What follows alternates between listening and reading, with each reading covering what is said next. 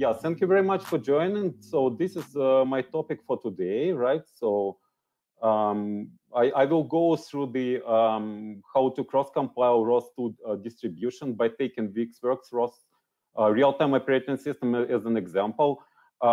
Actually, I think previous speakers will talk or spoken about different operating systems. I know that the Proxima guys probably spoke about Zephyr or there is also FreeRTOS and other operating systems which ROS2 can run upon. Is not only Linux but the let's say the approach how to do the cross compilation is more or less the same, right? So, and I will go and explain you why we would need to cross compile, and in particular how I will talk a bit about principles how to, let's say, tune ROS2 distribution that you can, you know, shrink it a little bit and to understand what paths can run where, right? So, but before we go to this topic, I will tell about myself. So my name is Andrei Kholodnyi, and I'm a principal technologist, as it was mentioned in the technology office. And I have this, you know, this as a part of technology office, this privilege in the company to do like stuff which I think it's interesting and good for the company. So my topics of interest is mobile robotics, in particular ROS2. So I'm a real-time, I am core chair and real-time working group in ROS2 community.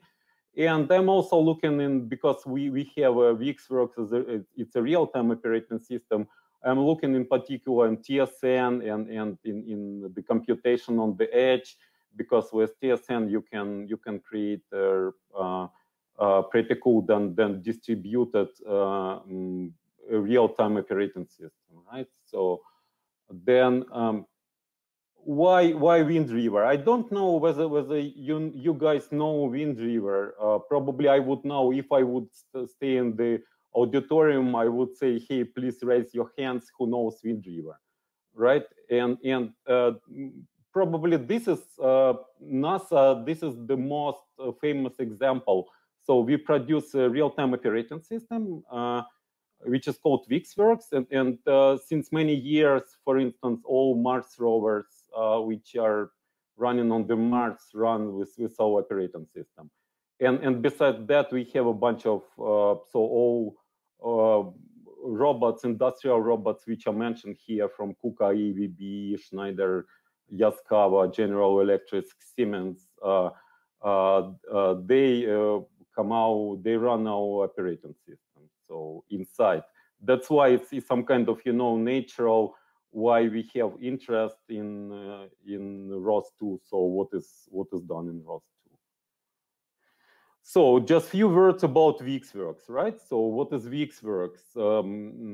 VxWorks is a proprietary real-time operating system. It is a POSIX compliant, and that's why it's quite I think quite easy. I would say to port POSIX user space applications on VxWorks.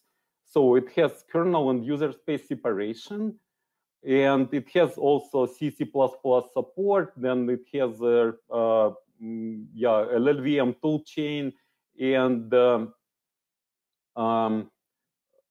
we have, in compared to open source, we don't have open source C++ libraries, but we have a proprietary also Dinkomware C++ library, which comes from Dinkomware.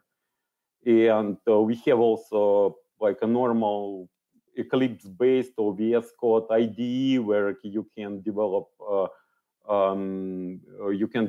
VxWorks whether on the Linux or Windows hosts for different targets. And the first bullet, so we do support basically ARM, Intel, MIPS, PowerPC, RISC-V, so it's pretty range.